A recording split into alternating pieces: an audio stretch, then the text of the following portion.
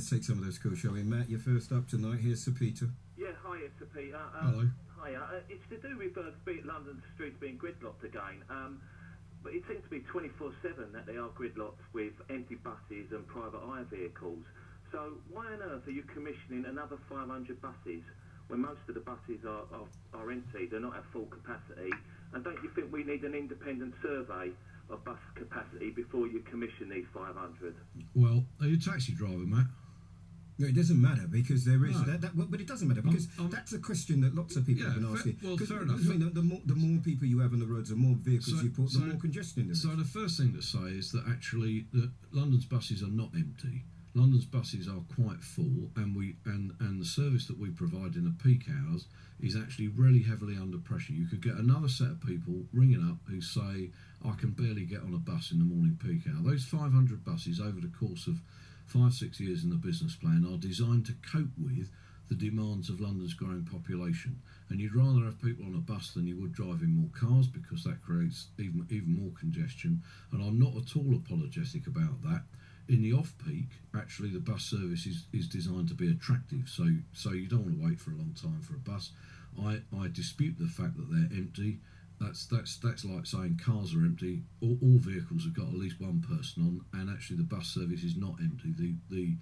The average number of people per bus over the complete course of 24 hours is 50% more than in the rest of Britain, and we're putting more buses on the road simply because of the additional demand. Tell me about the extra 25 million in terms of training for the drivers. I did a programme last week on how buses are driven, and you want to hear some of the calls coming in. In fact, I think we've got a little piece of audio which was acted out, a Freedom of Information request by a woman who works here, Charlotte Franks. 4,000 people injured on London's bus. Let's have a listen to this.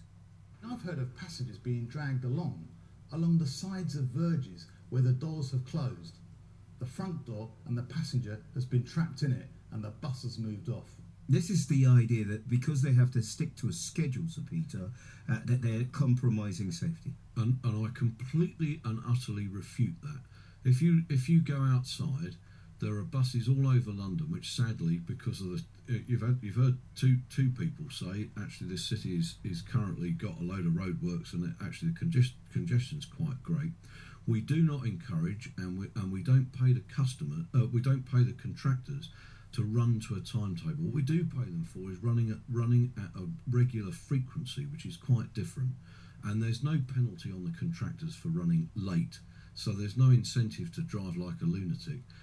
The extra money for training is precisely because we have had comments about customer service, and we would like bus drivers to be even better at dealing with. What are the sorts of things that this money will go into? So some of it will go into specific training to recognise the issues that cycling brings to London, because there are more cyclists. Some of it is about smooth driving so that people don't fall over inside the bus, and some of it is to remind people that actually these are customers, and actually what you want out of the bus service is customer service. It doesn't mean people aren't doing the job correctly now. I think it's quite difficult to drive a bus in London, but I utterly refute the allegation that we are somehow incentivising people to drive badly. In fact, we have people who go out in plain clothes in order to monitor drivers without them knowing, precisely for that reason. I'll put myself up for that job. You're roughing up my pride. There will be a reckoning for the peddlers who pay, who spread their